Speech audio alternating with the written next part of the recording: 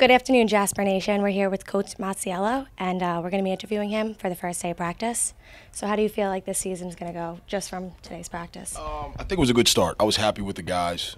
Right at this time of year, it's not about – we don't really talk about destinations. We talk about just getting better every day. You know, people get consumed with MAC championships or NCAAs.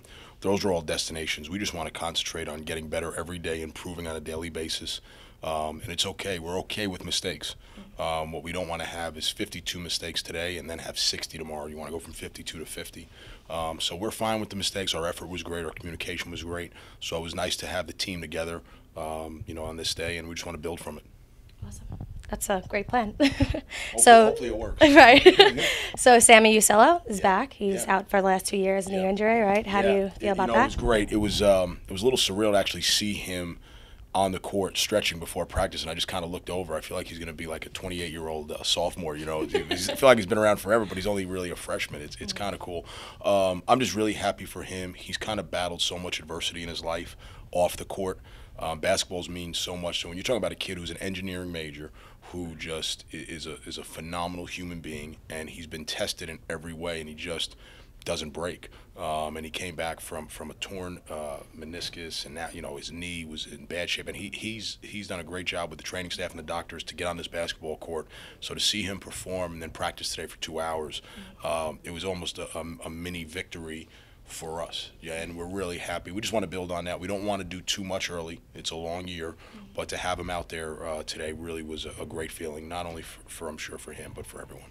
Right. I'm sure. Wow, that's a good story to tell, right? It really is. We're excited. Coming back, being an underdog. Yeah, we're excited for him. So now the leadership this season is going to be from Rich Williams and Tyler Wilson. What are you expecting out of them?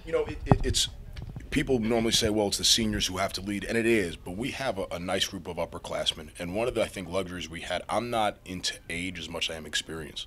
And we have guys like Tom Capiano, Zane Waterman, Calvin Crawford, even Xavier Turner, who sat out last year. Tom Capiano probably played as many minutes as any freshman in the country.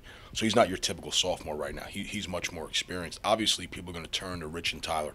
They've won 2 MAC championships. They've been to 2 NCAAs. They know me better than anyone on this team, so they know what I'm looking for. So I expect them to lead in that area. But there's so many different ways you can lead in different areas to lead, and whether it's work ethic, whether it's who talks the best, who has the best body language. So what we're trying to do is give each guy a piece to lead in. Whether it's Z's taking care of all our guards and making sure we're playing hard to have great body language. Whether it's Zane Waterman with the bigs, making sure they're talking the most. Whether it's Rich Williams, making sure the way we run on and off the court. All these little things matter, and what it does, it gives everyone an investment in the program.